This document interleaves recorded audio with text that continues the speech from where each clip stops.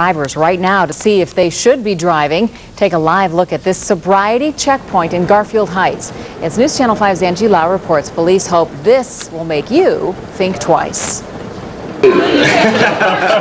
Getting together with friends.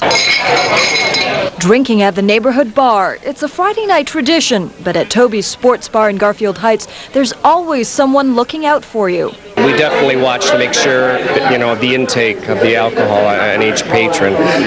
If we think it's too much, then we just offer them coffee. Tonight, another few pairs of eyes. Garfield Heights police setting up a sobriety checkpoint along with North Royalton, Brooklyn, and Cleveland in a county-wide campaign. Here's the pitch.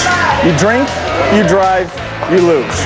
When out with friends, take your turn in the rotation and be a designated driver. On July 1st, drunk driving laws become more strict. Ohio officially drops the legal blood alcohol content from 0.1 to 0.08.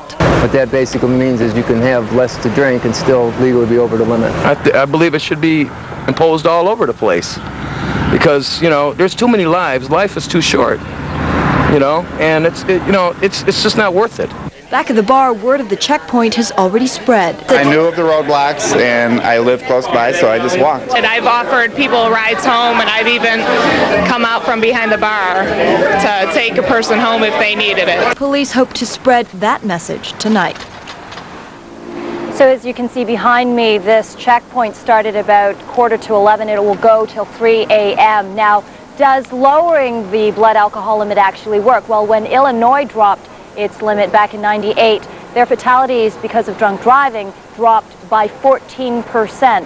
So that's what these police officers out here hope that you will do. Now, how do you know if you're over the limit? Well, if you've had 2 or more drinks, they say, it's probably a safe bet that you have somebody else drive you home. Some impressive numbers you reported there, Angie. Thanks very much. Ted?